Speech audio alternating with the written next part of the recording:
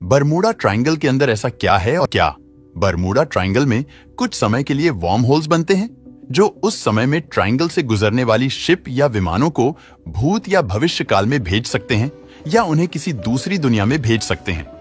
Warm holes space time में वह shortcut रास्ते होते हैं जो पल भर में हमें ब्रह्मांड के दूसरे कोने पर पहुंचा सकते हैं या समय में टाइम ट्रैवल करवा सकते हैं। हम सबने बरमूडा ट्रायंगल की कई स्टोरी सुन रखी है। बरमूडा ट्रायंगल समंदर का एक बहुत बड़ा हिस्सा है जो असल में अटलांटिक ओशन में पाया जाता है। ये ट्रायंगल फ्लोरिडा से बरमूडा आइलैंड और फिर पोर्टो रिको से होकर वापस फ्लोरिडा पर खत्म होता है। इस ट्रायंगल का एरिया 8 लाख स्क्वायर किलोमीटर के बराबर है, जिसको कभी बरमूडा ट्रायंगल तो कभी डेविल ट्रायंगल भी कहा जाता है।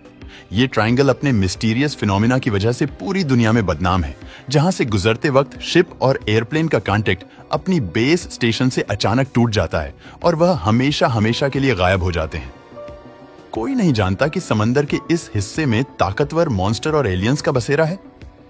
आखिर बरमूडा ट्रायंगल में कुछ तो जरूर है, जिसकी वजह से ना तो ये बड़ी से बड़ी कार्गो शिप को छोड़ता है और ना ही किसी जहाज को।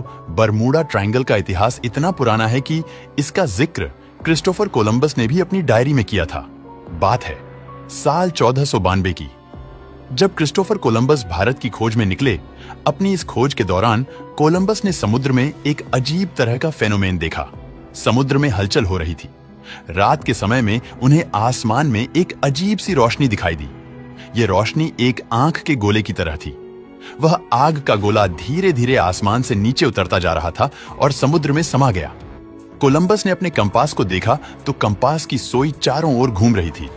उस जगह पर कंपास ने काम करना बंद कर दिया था और यह अजीब सी घटना समुद्र के उसी हिस्से में घटी जिसे आज हम बरमूडा ट्रायंगल के नाम से जानते हैं। यह मामला शुरू हुआ था साल 1945 में, जब यूएस नेवी के 5 टॉर्पीडो बॉम्बर एयरक्राफ्ट एक मिशन पर निकले थे। उन 5 एयरक्राफ्ट में बैठे 14 लोगों के लिए यह बिल्कुल रूटीन प्रैक्टिस थी, लेकिन बरमूडा ट्रायंगल के एरिया में आते ही यूएस नेवी के राडार से वह 5 बॉम्बर अचानक गायब हो गए, और वह भी एक ही साथ, क्योंकि उस वक्त वर्ल्ड वॉर 2 को खत्म हुए सिर्फ चंद महीने ही गुजरे थे। इसी वजह से यूएस नेवी का शक था कि शायद किसी दुश्मन ने उनके जहाजों को गिरा दिया है। उनकी तलाश में एक और नेवी एयरक्राफ्ट भेजा गया, लेकिन हैरतअंगेज तौर पर वो भी बरमूडा ट्रायंगल के एरिया में आते ही रडार से गायब हो गया। और इस तरह नहीं, कभी उन 5 बॉम्बर एयरक्राफ्ट का और ना ही उस रेस्क्यू जहाज का कभी पता चल सका। यही वह घटना थी जिसके बाद दुनिया भर में बरमूडा ट्रायंगल को खौफ की निगाह से देखा जाने लगा। आज से करीब 100 साल पहले 1918 में बरमूडा ट्रायंगल में एक ऐसी घटना घटी जिसके बारे में जानकर आज भी रूह कांप जाती है। अमेरिका की एक बड़ी कार्गो शिप थी। यूएसएस वर्ल्ड वॉर में इस कार्गो शिप ने अमेरिका की बहुत मदद की थी। इस शिप की मदद से कोल को दुनिया में इधर उधर भेजने का काम करते थे। मार्च 1918 में यूएसएस साइक्लोन को वेस्ट इंडीज से बाल्टीमोर जाना था। इस जहाज पर 306 लोग सवार थे। उस समय समुद्र में समुद्री लुटेरों का बहुत डर रहता था, तो इस जहाज पर सिक्योरिटी को ध्यान में रखते हुए सिग्नल भेजने की भी सुविधा थी। दरअसल डिस्ट्रेस सिग्नल मदद के लिए किसी आपातकालीन स्थिति में भेजा जाता है। जब यह जहाज बाल्टीमोर जा रहा था तो रास्ते में बरमूडा ट्रायंगल से होकर गुजरा और अचानक से गायब हो गया। ये इतने रहस्यमयी तरीके से गायब हुआ कि पीछे कोई भी निशान नहीं छूटा। सबसे विचित्र बात तो यह थी कि इस पर डिस्ट्रेस सिग्नल की सुविधा होते हुए भी कोई भी आपातकालीन संदेश नहीं भेजा गया। ऐसा तभी हो सकता है जब इस जहाज पर अचानक से कोई मुसीबत आई हो और क्रू को डिस्ट्रेस सिग्नल भेजने तक का समय ना मिला हो। यहां जो भी हुआ वो इतनी तेजी से हुआ कि किसी को रिएक्ट करने का मौका ही नहीं मिला। इस पर सवार 306 लोग, और ये जहाज अचानक कहां गायब हो गया, इसका आज तक कोई अता पता नहीं है और यह आज भी एक रहस्य है।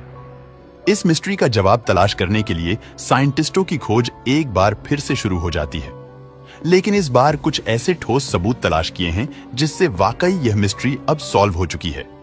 अमेरिकन साइंटिस्ट की टीम ने लाइट से बरमूडा ट्रायंगल की कड़ी जांच की। उन्होंने नोटिस किया कि बरमूडा ट्रायंगल के ऊपर कुछ ऐसे क्लाउड्स बन रहे हैं जो ना ही स्क्वायर है और ना ही सर्किल में, बल्कि ये क्लाउड्स हेक्सॉन की शक्ल जैसे है और इनका साइज 1 किलोमीटर जितना बड़ा होता है। एक्सपर्ट मानना है कि ये क्लाउड्स कोई आम क्लाउड्स नहीं, बल्कि ये एयरबोर्न क्लाउड्स है, यानी जब अजीब किस्म के बादल बनते हैं तो इनके नीचे बहुत ही तेज हवा के झोंके चलते हैं जिनकी स्पीड 300 किलोमीटर प्रति घंटे तक पहुंच सकती है। हवा की स्पीड इतनी तेज होती है कि ना ही इनमें कोई हवाई जहाज आसानी से उड़ सकता है और ना ही उनमें कोई बड़ी से बड़ी शिप तैर सकती है।